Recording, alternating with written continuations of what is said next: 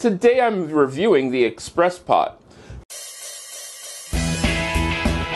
Come on in, welcome to my home. Today I'm going to give you a really quick review of my initial feelings on the Express Pot because I just cooked with it and I can say that it cooked fairly quickly. In fact, pretty quickly.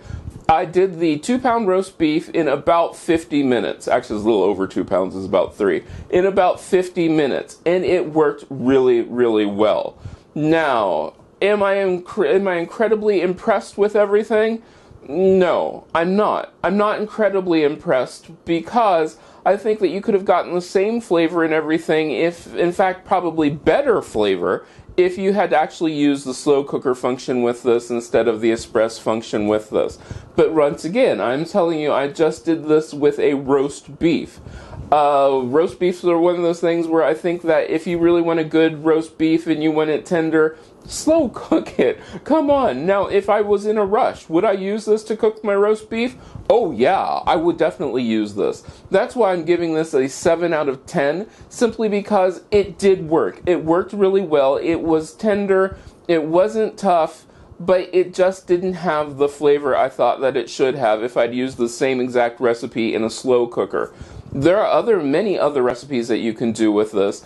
Would I recommend that you get one of these? If you have room and you like to do things like make yogurt, those sort of things, yes. If you want to get into pressure cooking, yes, I would definitely say this. But as the slow cookers go and that sort of thing, I'm going to say I prefer my slow cooker over this. However, I still think that this is really good, and there are many, many other uses that you can use this for. And it was really cool to use it, and I just think I would do some things a little bit differently because the flavor was not there. And that could have been the recipe, because this was a different recipe for me. But as of right now, I would say my initial impressions on this, like I said, 7 out of 10. I would say it is, if you have the space for it and you have the money for it, it is something I think that you would use again and again, especially if you're like in our house, where sometimes you have extra people coming over at the last minute and you want to get like a roast done quickly in an hour, 1 hour, because this would have taken all day to do. So yeah, in that case, I would say definitely. So, like I said, 7 out of 10. Do think it works really well. As I do more recipes with this, I will tell you about this.